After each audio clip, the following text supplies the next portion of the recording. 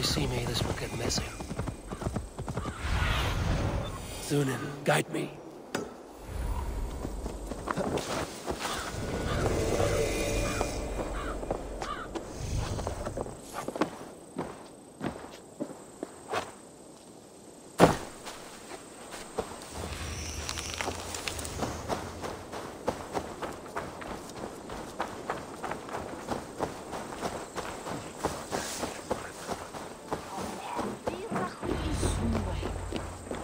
Seems Alderman Bierstan has made this ruin his longhouse. Damn Bierstan. His household is as poorly run as...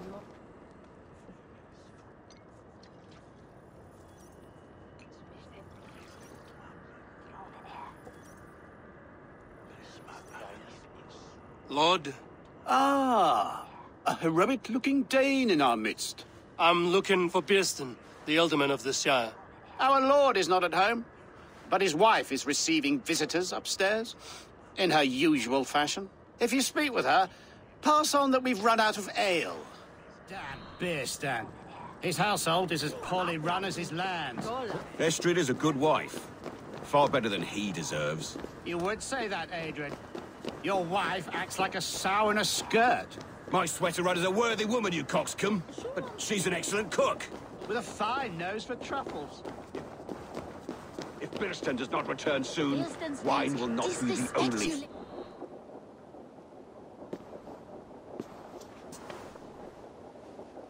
You! Guards will come at one cry from me! Sheathe your blade, lady. I'm Eivor of the Raven clan, here at your husband's request. Another Dane. I am Estrid, wife of the Lord of Essex. As you may have heard, my lord is not at home. I'm wary of rounding up Saxons. Is your husband stolen, drunk, or wayward? He'll be stalking the woodlands today, hunting game and ignoring the vital affairs of Essex. One such affair is why we called for you. If I can find him, I'll remind him of his duties. Ah, such would be a miracle. His favorite haunt is southwest of here. The lavender fields there attract the prey, God help him. With luck, he hasn't been eaten, but I'll return either way.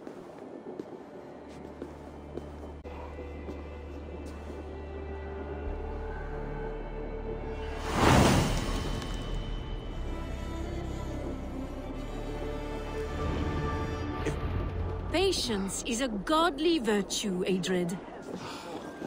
Even the saints would tire of waiting for Bierstan to hang up his bow. Dear Estrid, we must discuss the affairs of this land, with or without it. Die nicht het aquel fuel from heated.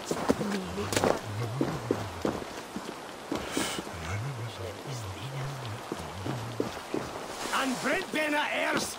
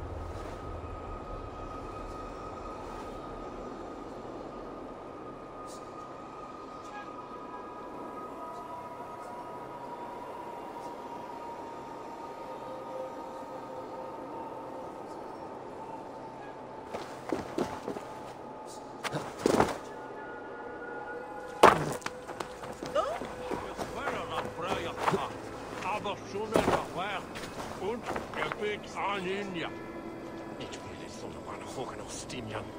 Wenn ihr nach jenem Mine macht, ist der Makro.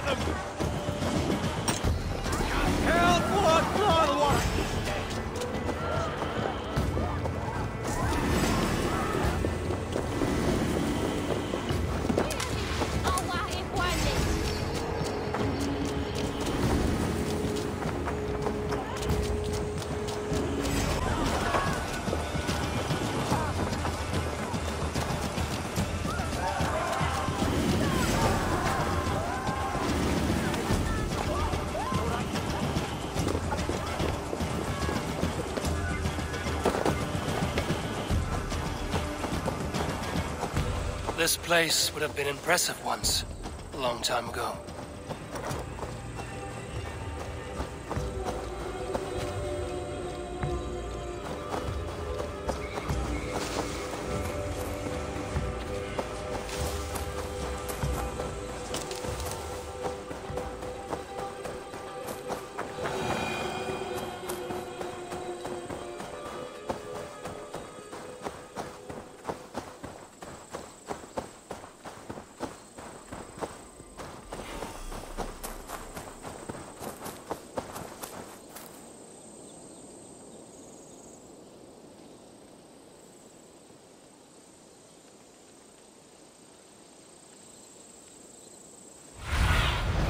What see you, old friend?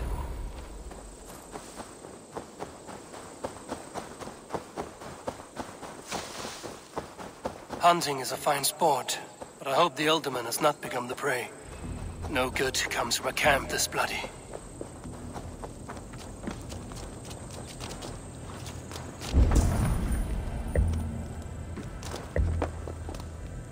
They were caught off guard as they supped.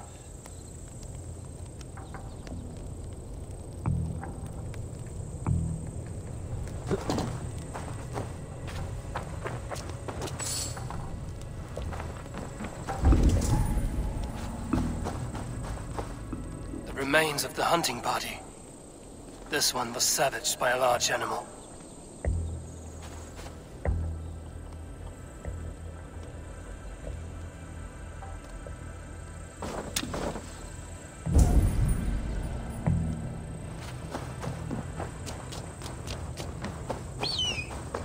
They were attacked by a beast. Something strong enough to kill a horse.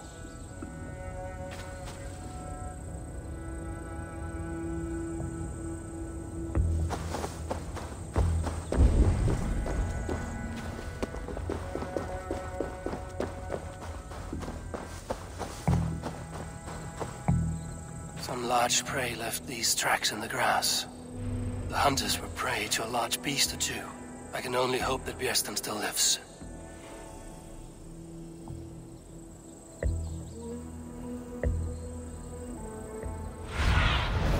Go, Sunan.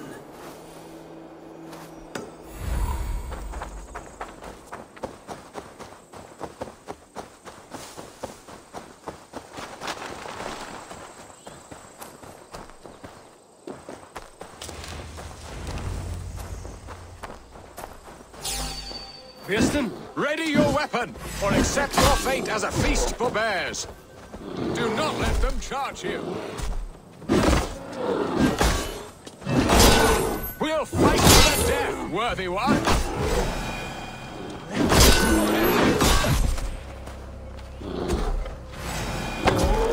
Ha! Your weapon strikes true! You have savaged enough men today, beast! It's the blood coursing!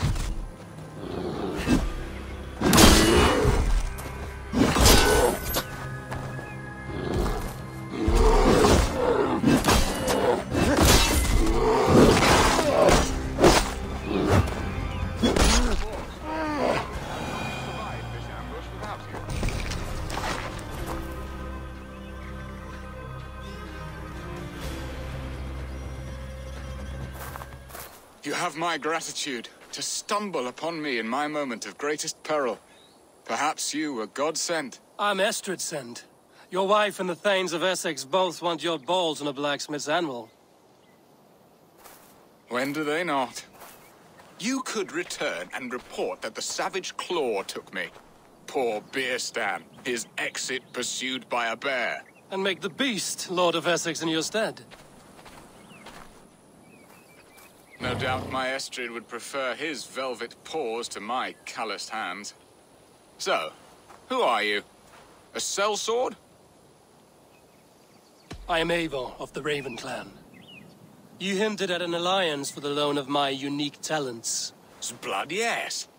Let us return to Colchester at once, and we'll speak more of the delicate matter on my mind. I'm glad you answered my summons. I did not expect such a skilled fighter. It's good I came when I did. You lost many men on this hunt. Good men, all. They will have the proper rights, and their families will be cared for. Your people sacrificed much for your sport. They did. There is no balm for my tortured heart. Why did you ask me here? Do you believe in true love, Eivor? I have loved. But have you truly? Has a longing burned in your breast, a sweet, lingering pain, paralyzing you with its sting? There's pain enough in battle. I do not seek it out in love. I long for it. The thrill of a fight softly won. My wife Estrid lacks fire. She is a fish out of water, cold and dead. She showed great passion when I met her, keeping our Thanes in check. Oh, they love her, it is true. Some with too much devotion. And I have not been a good and attentive husband. I have always been a plucked goose in matters of love. And a piss-poor ruler to boot. Strong must be the hand that steers the ship, Björsten. My hand would rather tug the catgut of a well-crafted bow. My Be eyes gentle if they spot me. sight of prey. Aye, a crown sits heavy on the head. Then let us run wild and free in the walk and feast. You have a romantic way about you, Björsten. Do not fret. My guards will not worry you when we are together. You mismark me if you think I'm capable of worry. Have you built your city in the ruins of another? No, these builders are lost to the annals of time. Far advanced in the Saxon hovels of Wattle and Daub, I have ambition to build a great palace myself, with mosaics and balmy courtyards. What stops you? That which stops all but the most creative minds. Coin, imagination, talent. And your people? Is Essex happy? That is a question I never really ponder. I suppose they are. I hope they are. Aelfred believes I rule like a chickless hen, flapping and squawking over nothing but the farmer's dinner. He interferes. No, he disapproves. Is that not infinitely worse? But look, we are nearing my hall. My must face the wolves at my door before we discuss your favor to Essex, Eivor. It may be I can speed your business along.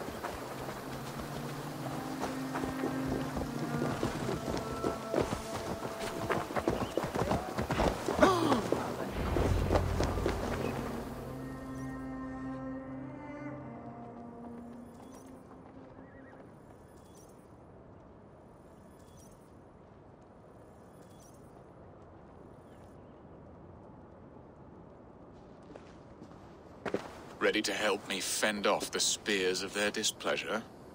Let them speak their woes. I'll advise you if I can. Who is this owl, Bearston? Navigate her brewing storms. Now, my dear brethren, Adrid, perhaps you will start us off. What troubles you? You're a disgrace, Beerstan. Couldn't get a sow pissed in an alehouse. Alfred's men are crawling all over Essex. King Aelfred, yes.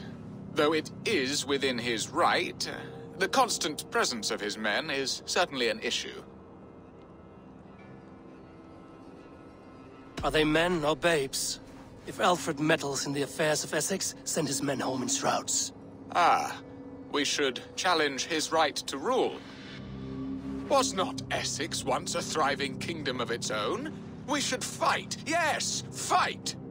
And you, Wyatt, what do you say? Your preparations for the Lammas festival. How can you think of spending so much coin when your people are starving?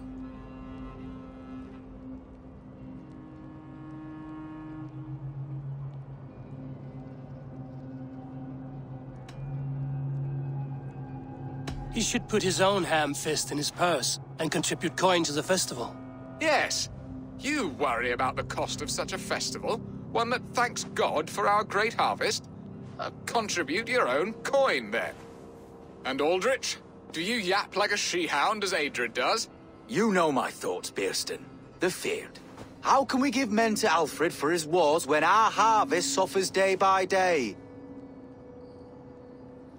Refuse to send your men. Let Alfred's people die for his hopeless cause against the Norse. Then we refuse. Refuse our king? Has madness taken your wits, Bearston? There. Have I not answered all your questions? You are a stain on this shire, Bearstan. Useless. Useless. That's right. Yet still you haunt my hall. Be gone. I haven't time for your squabbling.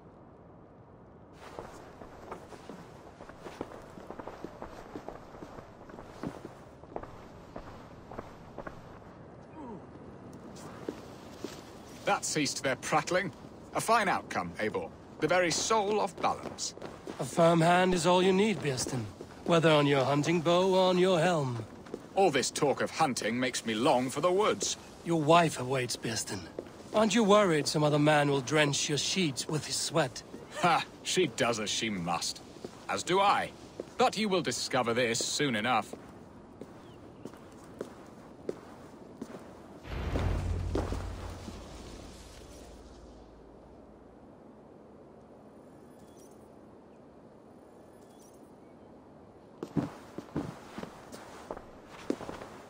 You have done the impossible, Dane.